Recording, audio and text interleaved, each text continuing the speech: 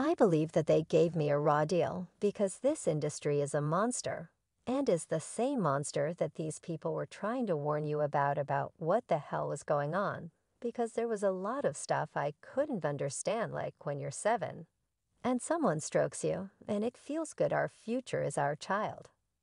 When I first came over here, I was in my mid-20s. Stunning disclosures made by Mel Gibson in the film The Release of Sound of Freedom, and reports that Hollywood's elite were allegedly involved in some truly immoral activities, created quite a stir in Tinseltown. Despite having a star-studded cast and crew, Hollywood is ecstatic about its current state of affairs and is furious about it. Freedom, directed by Alejandra Gomez Monteverde, exposes the dark world of legal human trafficking while exposing frightening techniques employed by the privileged to ensnare knave persons in their harmful networks. Why isn't a movie with a recognizable actor, a recognizable director, and promotional material from none other than Mel Gibson himself being screened in theaters? It seems that the film's theme has sparked some strong emotions. You might be wondering why this important movie hasn't received more publicity, press coverage, or support.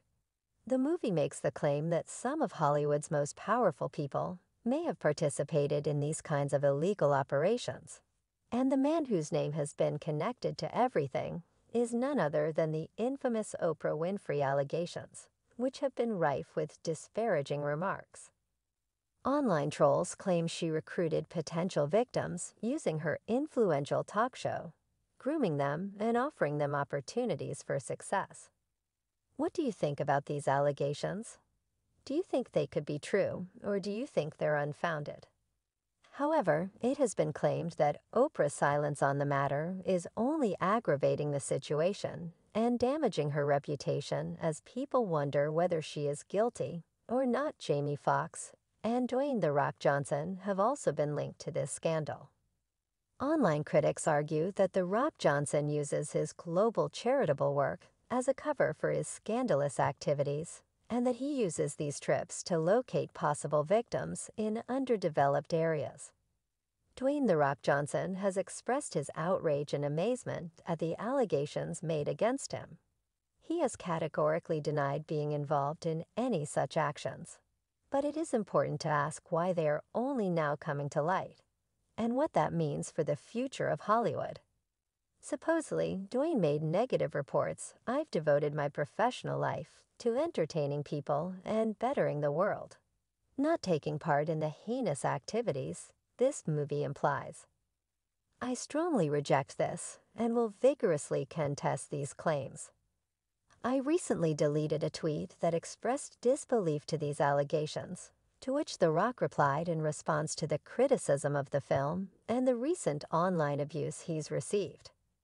The Rock not only denies the allegations, but also takes serious offense at the idea that they were made, and he emphasizes his commitment to enlightening people and improving the world while vehemently denying any involvement in such heinous crimes.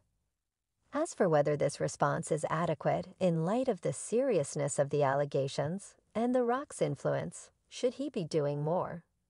Should he be using his platform to advocate for stricter laws and enforcement, support victims, and raise awareness about human trafficking? You might be wondering why Mel Gibson chose to promote Sound of Freedom when she could have easily chosen another charity. With themes of oppression, sacrifice, and the fight for independence, Mel Gibson has never shied away from controversy. His films, such as Braveheart and The Passion of the Christ, have not only entertained audiences, but also sparked discussions about history, faith, and human rights.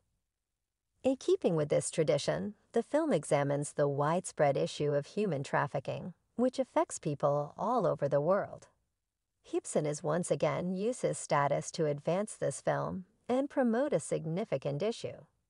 Mel Gibson's filmography demonstrates his enduring fascination with tales based on true stories of bravery, perseverance, and the indomitable human spirit.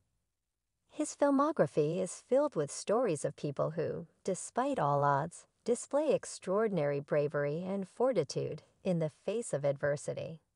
The song Sound of Freedom, which tells the tale of Tim Ballard, a former government agent who took the bold step to leave the security of his position to undertake a dangerous mission, is the best example of this theme inclination. He risked everything to devote his life to the courageous cause of saving children who were caught up in the horrible web of human trafficking. This story is not simply one of heroism, but also one of profundity, tenacity, and sacrifice. Ballard's journey is fraught with danger and uncertainty, but his unwavering commitment to his goal drives him forward. His story is a testament to the power of the human will and the extent to which one can go when driven by a purpose greater than oneself. This theme is in line with themes Gibson has previously explored in his work, such as the battles in Braveheart and the difficulties with faith in the Passion of the Christ in Sound of Freedom. Gibson is still delving into tales, but he shows how the human spirit can persevere in the face of seemingly impossible challenges. Gibson continues this tradition by highlighting a problematic part of our globe and the heroic efforts of those battling it. However, there's another level to consider given Gibson's frequently tense relationship with Hollywood. The movie hypothesizes that some of Gibson's earlier works may have been influenced by his frequent conflicts with Hollywood.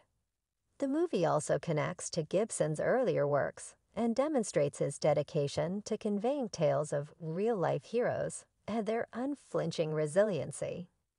It's likely that he sees Sound of Freedom as a way to challenge the industry and initiate a conversation about its hierarchies. We encourage you, the viewers, to think about these issues, but we also invite you to conduct your own research and come to your own conclusions as we conclude our in-depth analysis of the movie Sound of Freedom. However, keep in mind that these are merely speculations. You should take them with a grain of salt, because the only person who can truly explain Mel Gibson's motivations for pushing Sound of Freedom is Mel Gibson himself. It is evident that we have extensively examined its disquieting revelations, and in discussions it has provoked as we wrap up, we want to remind you to stay connected with us by hitting the subscribe button. By doing so, you join our community and stay up to date with the latest from Hollywood. But don't stop there. Make sure to activate notifications by hitting the bell icon, ensuring you're instantly notified whenever we release a new video. We appreciate your support and all insightful analyses and stimulating debates on the world of cinema in a day of media overload. It's important to remain educated and critical. That's all for today, guys. Until next time, be careful, be interested, and keep asking questions.